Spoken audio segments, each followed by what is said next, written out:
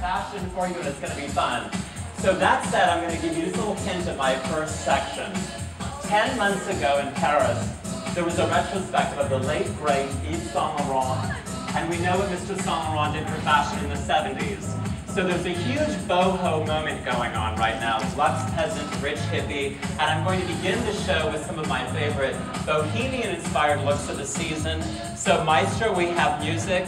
Ladies backstage, let's have a model. Woo! How can you talk about the 70s without talking about a maxi skirt? And this season, flounces upon flounces and skirts are what I love and adore. And you wear it back to a peasant top. Now, the all-important footwear of the season is the espadrille. Mr. Saint Laurent loved espadrilles. He put them with day wear. He put them with evening wear. Now, also notice she has big scarf. This is a one-piece dress. Something we're seeing a lot of, the idea of something that almost looks like two pieces. But that unexpected mix of color, that really hot coral, that cooled down with that violet purple, her great long pendant necklace, and how much do we love a little fedora with a trench coat? Again, that whole idea of the masculine and the feminine, it's a game that Mr. Saint Laurent always played. Even her shoe, which is actually a Saint Laurent shoe, again, that whole play on an espadrille, just taking it to a little bit of a different level. But I love bringing all those colors together and topped with a trench. You know, the trench has transcended trend, and it goes everywhere perfectly.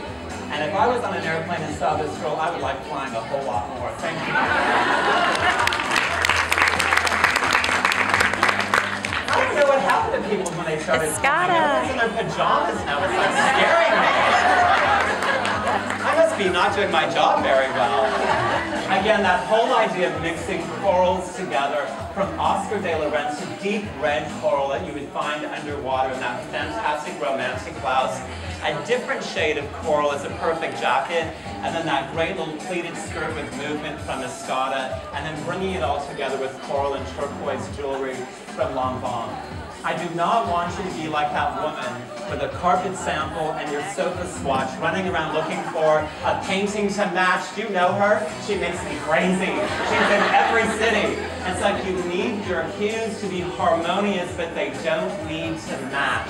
And I love this idea of bringing all these hot colors together that were really inspired by Mr. Saint Laurent's home in Marrakesh in Morocco, because you can see the sensuality and the heat of that whole color palette. A little bit more of a zest of the orange, a great little sequin dress that comes above the knee.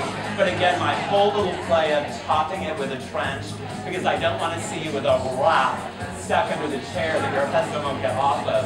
I love the idea of taking something like this melon pink easy little trench coat and putting it on top of this sexy little sequin dress. On trend because she has her great long pendant necklace, beautiful dangling earrings, and all that terrific little tortoise shade is in her sparkling high heel and her great little Judith Lieber hand.